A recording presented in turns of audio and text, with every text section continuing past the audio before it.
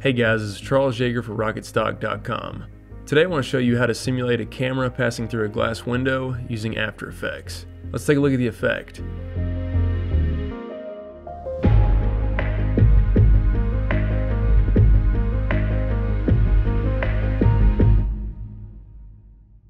I've seen this effect used quite a bit in movies and music videos, and it's a nice stylistic effect if you're trying to give the impression of a one take or a seamless shot. Obviously our effect is composed of two shots, but I'll show you how to set that up. Before we get started though, I do want to mention that the After Effects project file and the example footage that I'm using today will be available to download on the RocketStock blog. We're also going to be using some free light leaks that are available on the RocketStock freebie page. Alright, let's go ahead and get started. Alright, so now we're inside of After Effects, and I've went ahead and imported the two example clips that I'm going to be using today. Let me go ahead and click on the first one. We can kind of see what this looks like. So what I've got here is just a shot inside of a house, and I'm walking toward the window that I want to pass through, and essentially I'm just ending the shot right as I get right close to the window there. So for the second clip, I'll go ahead and show you that. What I did was I went outside and really positioned the camera as close to where that position was when it was on the inside of the window as possible, and you can see I just kind of simulated that it was just passing through and continued that movement on. These two shots don't have to match up perfectly because the transition will be obscured by kind of a flare and a blurring effect of the window, but as close as you can get them will only help sell the effect even more. So now I'm going to go ahead and grab the first clip and add it to a new composition, and I'm going to go ahead and drag in the second clip as well, place it underneath the first clip, and now I'm just going to right click and select composition settings, and I want to rename this footage, and for the duration down here I want to change that to 8 seconds. Just so we have enough length for both of the clips, and I'm going to go ahead and click OK. So now I'm going to just pull this out so we can see everything.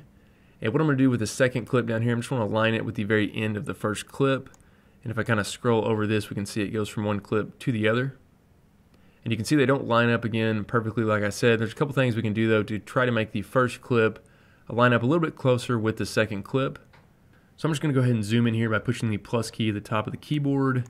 And what I'm going to do actually here is I'm going to select the first clip on top there and move it over just so it overlaps one frame of the second clip. And this is going to help us with our alignment. So I'm going to hit T on the keyboard with that first clip selected for opacity. I'm going to lower that to 70%. So now we can kind of see a ghosting effect of the first clip over the second clip. So now what we need to do is go ahead and create keyframes for the scale and the position. So I'm going to hit S on the keyboard with the first clip selected, and I'm going to hold Shift and hit P. And that'll bring up the position and the scale down here. I'm going to go ahead and create a keyframe for the position and the scale. And I'm going to zoom out just a little bit here. And I'm going to go ahead and hit Shift and page up on the keyboard. And that's going to move my current time indicator back 10 frames. And when we're right there, I'm going to go ahead and create 2 more keyframes. And so now we've went ahead and created keyframes. What we can do is I'm just going to go back to these first frames we created. And now we can go ahead and adjust the scale and the position. So I'm going to bring the scale up to about 135. And we can see what I'm going to try to do is match up these two beams. The trees won't really align, but as close as I can get at least these beams to align, that'll help sell the effect a little bit more. I'm also just going to click on the clip and drag to kind of reposition the clip so that those two columns here align as well. You can see right here at the bottom corner is kind of what I'm looking at, just to get those close. So once we have that lined up, I'm just going to go ahead and select both of these first keyframes we created for the position and the scale. I'm going to right click. And you're going to see keyframe assistance. I'm going to convert those to easy ease. And that'll just kind of help smooth that out when it transitions into those keyframes. And now down here at the end, we're going to go ahead and select both of those keyframes and move them to the very end. And now we can go ahead and select our first clip and just move it forward one more frame so it now goes from that to the second clip. And we need to finally just adjust the opacity back to normal. So I'm going to go ahead and hit T on the keyboard with that clip selected and bring this back up to 100%. So now I'm just going to zoom this out and kind of preview this again so we can kind of see what's happening. So we're essentially just scaling up that clip now to match a little bit closer. Let's do a quick RAM preview of that, and we can kind of see that scaling effect happening. And if you notice that there is a little bit of scaling, if it's visible, what you can do is select your clip here, and I'm going to hit F4 on the keyboard to toggle the switches if you don't see this, but this is motion blur. I'm going to go ahead and check that on, and we can check that on for the preview here. So now when I go ahead and preview that, that'll help kind of hide that scaling a little bit better. Alright, so now that we have the two shots kind of synced up, what we need to do is I'm going to come up here, I'm going to select that footage comp that we created, I'm going to add that to a new composition. And I'm going to right click and go to composition settings, and we're going to rename this glass effect. And I'm going to go ahead and click OK. And this is going to be the main comp that we're working in now. And the first effect I want to add onto my footage now is the chromatic abrasion that occurs when we pass through the window. In order for us to do that, we're going to need to separate the footage into 3 different channels for RGB, which would be red, green, and blue. And so in order to do that, I'm going to select my footage down here and come to Effect.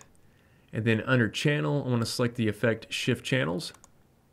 And for this first one, I want to go ahead and select Take Red from Full Off. From the second one, Take Green from Full Off. And Take Blue from Blue. So what we can do now, I'm going to go down here and select this clip. I'm going to hit Enter and rename this Blue. And I'm going to go ahead and duplicate it. I'm going to hit Control D on the keyboard, Command D on a Mac to duplicate it. And I'm going to go ahead and hit Command D to duplicate that one more time so we have 3 different copies. And on this middle copy here, I'm going to select that, hit Enter and rename that Green. And on that clip, I want to select it, come here to the effects, because it duplicated that effect when we duplicated everything. I'm going to set Blue to be full off now, and to take Green from Green. And now on this top copy, I want to go ahead and hit Enter on that, rename it Red. And with that selected on the effect, I want to go ahead and set Red to take Red from Red, and take Blue from full off, and Green to full off. So now what we have essentially is red, green, and blue. In order for us to see this a little bit better, I'm going to select the first one, red, and just recolor it red over here for the tag. And on green, I'll change that to green. And for blue, I'll change that to blue. And now for us to see our clip correctly, we need to select the first clip red here. I'm going to hit F4 again to toggle those switches there if you don't see this. I'm going to set the mode to be screen. And for the green, I'm going to set that to screen as well. So now our clips will look exactly the way they did when we first imported them in. But the good thing about this is now we can apply various effects to each of these channels to simulate that chromatic abrasion. And the first chromatic abrasion effect we want to apply is to the green channel. So I'm just going to move down here to right when the clip split. So right about there. And what I want to do is apply the effect optics compensation. So I'm just coming to Effect, and under Distort, we're going to see optics compensation. And I'm going to go ahead and select reverse lens distortion right there, make sure that's checked. And I'm going to go ahead and create a keyframe for the field of view. And I'm going to go ahead and set this to be 44. And when I type that in, you can see kind of this chromatic abrasion effect starting to take place. And I'm going to go ahead and hit U on the keyboard with the green clip selected so we can see those keyframes. And now I'm just going to hold Shift and hit Page Up to move up 10 frames from that and set the field of view back down to 0. And now I'm just going to move that current time indicator back over that first frame we created. I'm going to hit Shift and hit Page Down twice to move down 20 frames, and now I'm going to hit another keyframe there to make that 0 again. So essentially what we have is the optics compensation going from 0 to 44 and then back down to 0. So what we can do to smooth those out again, I'm just going to highlight all those keyframes and just right click and go to Keyframe Assistant and select Easy Ease for that. So now we need to do the same effect to the red channel. So I'm going to select the red channel, and I'm just going to set the current time indicator right there again where the 2 clips change. And we're going to apply the effect again, optics compensation. So Effect, Distort, and optics compensation. The first thing I'm going to do is go ahead and select reverse lens distortion. And for the field of view, I'm going to create a keyframe and set this to be 60. So now we can see all 3 different channels there. And on the red channel, I'm just going to hit U again so we can see that keyframe. And I still have the keyframes visible from the green channel. So I'm just going to move up to right when that's aligned with that first green channel keyframe, which again is 10 frames backwards, and I'm going to set that value now to be at 0. And now I'm going to come down here to the very end, which is 20 frames down, and set the value again back down to 0.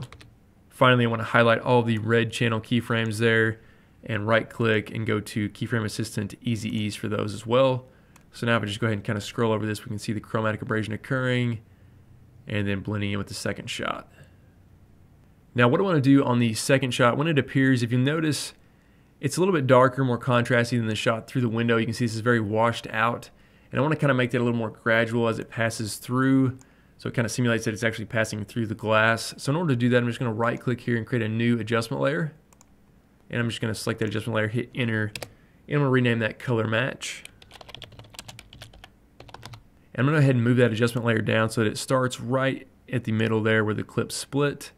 And I want to apply the effect Lumetri Color to this adjustment layer, so I'm just going to come here to Effect, Color Correction, and Lumetri Color. And the first setting I want to adjust is under the Basic Correction, and it's going to be the blacks level here. And I'm just going to create a keyframe there for the blacks, and I'm going to set this to be around 118, just so it kind of lifts those up so you can see how it kind of matches now a little bit more with the window there.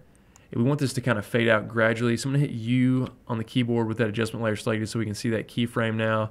And I'm going to hit Shift and page down 3 times so we move down 30 keyframes or 1 second. And I'm going to bring the blacks value back down now to somewhere around 48. Now the next settings I want to adjust are under the Creative tab. I'm going to go ahead and move the current time indicator back up to the beginning of that adjustment layer. And I want to adjust the faded film and the saturation. So I'm going to go ahead and create a keyframe for the faded film. I'm going to set that to be 85. And the saturation, I'll create a keyframe for that and set this to be around 120.